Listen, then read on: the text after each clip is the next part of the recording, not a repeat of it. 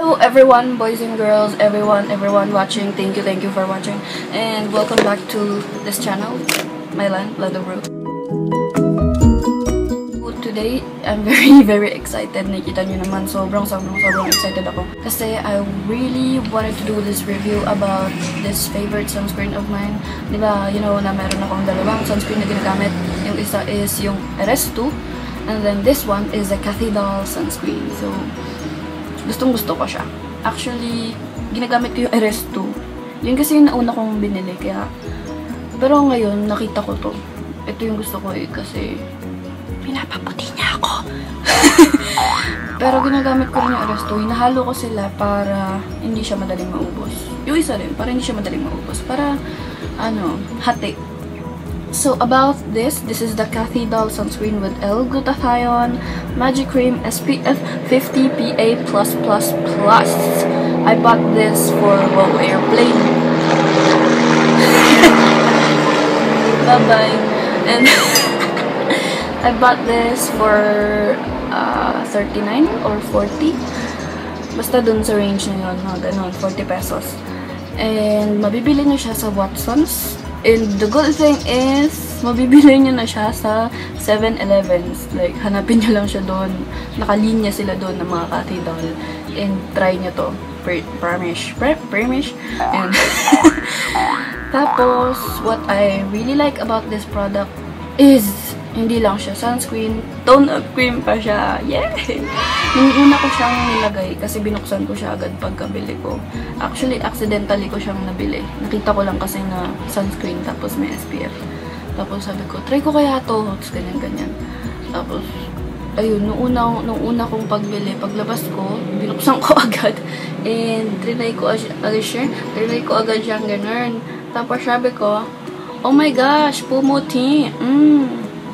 Wala, pumuti. Ang galing. Tapos, nung panahon ngayon, hindi ko talaga alam yung mga tone-up cream. Di ba nga? Pat dun sa Seoul white tone-up cream. Wala talaga akong idea kung ano yung tone-up cream. Tapos, ayun, ginugel ko ata to eh. Tapos, wow. Amazing. This is from Thailand. Pero nakalagay dito, it's formulated in Korea. So, ayun, pinapaputi niya ako everyday. Kaya matapang-tapang na ako ngayon. Kasi di ba marami lang tayong gustong magpaputi. So, okay lang naman. Wala naman akong problema kung gusto mong morena ka. Pero, wala lang. Trip ko lang na maputi. Ayun ko. Tapos, meron siyang 3 drawings dito. Nakalagay UV Protect. Of course. Tapos yung pangalawa is cooling. Cooling. Ano siya? Pag nilagay mo siya, meron siyang cooling sensation or yung parang menthol effect. Parang, ano to? Yung mga Vaporub. Mga Vicks. Kating ko, ganun. Ewan ko kung magugustuhan niyo yung effect na yon kasi ganun nga, para siyang mga efficacent oil or omega sa mukha. Kaya hindi ko siya recommend ilagay dito sa part na to. Kasi nakaka-bother, nakaka-irita. Ganun. Tapos, pero pag hinahalo ko siya sa sunscreen na RS2, hindi masyado yung effect niya na ganun eh. Kaya, ayaw kasi medyo nung effect niya. Pero, okay lang. At least, dun ko nalalaman na nandun pa siya sa mukha ko pag nararamdaman ko yung cooling sensation. And then, yung pangatlo niya is water splash. I think the water splash effect is yung malatubig. Para siyang tubig. Para siyang tubig lang. Napakadali niyang ikalat sa mukha. Hindi ko na siya i-demo ngayon kasi pawis ako. Pakawalo-halo lang siya sa pawis ko. Pero pag bagong ligo ka, ayun, madali lang siyang ilagay talaga. Promise. Tapos gusto ko to kasi yung tipong kunyari, ang tanghali tapat, tapos inutusan ka sa labas. Tapos, alam mo yun, ang init, di ba? Ilalagay mo lang siya sa mukha mo. Tapos, may protection ka na, pumuti ka pa, diba? Ang galing. Ayun lang for my review. Tapos na agad. Yung pros ko yun na yun eh. Yung cons ko naman is yung cooling effect lang siguro.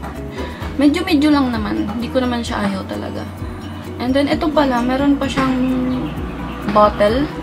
Pag yung gusto mo yung malaki na. Pag sobrang na-satisfy ka dito and gusto mo na yung malaki. Yun, mga, hindi ko alam presyo nun, pero medyo mahal eh, kaya dito muna ako. Ang kagandahan sa Cathy doll is meron silang mga sachet talaga para matry mo kung magustuhan mo, edi go for the big bottles, di ba? Galing. Very smart. And yun lang. Thank you for my review. Thank you for my review. Grabe guys, sobrang gusto ko to. So, I suggest na try nyo, baka magustuhan nyo rin. Baka ma-stop na yung pag-search nyo sa mga sunscreen, diba? Saka 40 pesos lang siya, very budget friendly, lalo na sa mga students. Yan, mga students na gaya ko, ganito. Start kayo sa ganito, ganda. Ang daming nadaan na tricycle. So, ang rate ko dito is, syempre, 5 out of 5. 5 na yung max ko eh. Grabe. I love this. Yun lang. Thank you guys for watching. I hope you subscribe my channel and you watch the other videos. Yun lang. Bye-bye!